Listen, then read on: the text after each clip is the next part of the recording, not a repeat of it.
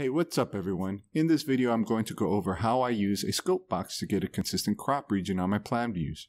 I like to have a consistent crop region on my plan views for a couple of reasons. The first reason is that it helps clean up random floating graphics from linked Revit models. The second reason I like to have a consistent crop region is that it will help me to precisely locate plan views on sheets. Here I have my structural Revit model already open. When I zoom extends on my foundation plan view, the plan view doesn't center on the screen. I can see that on the bottom right hand that there is some floating graphics on the linked Revit model that is preventing my plan view from being centered on the screen.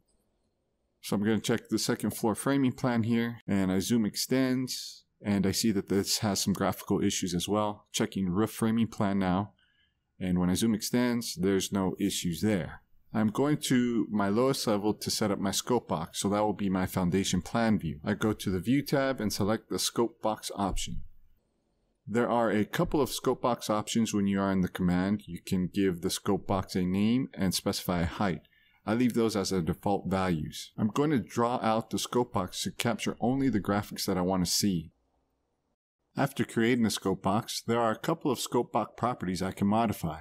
There's the view visible property that lets me modify the automatic visibility on existing views, as well as the override graphics for the scope box. I typically leave these options on their default states. The other property is the name of the scope box. I like to name my scope boxes, so this one I will rename to crop boundary. Now I'm going to toggle on the crop region by hitting the Show Crop Region button. When I zoom extends, the black solid line that is now visible is the current size of the crop region. To bind the crop region to the scope box, I go to the Properties window, go to the Scope Box area, and select my named scope box. Now when I zoom extends, the plan view is centered on my screen. And I'm going to do the same process for my other views.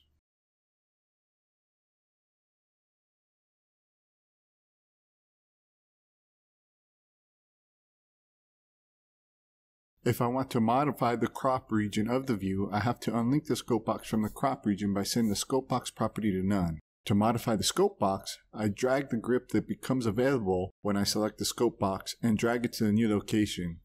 Then I relink the scope box to the crop region by selecting the scope box name on the scope box property.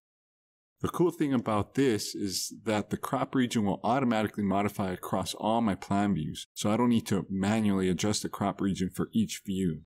And that is going to wrap up this video. If you found this video helpful, please like, subscribe, and share.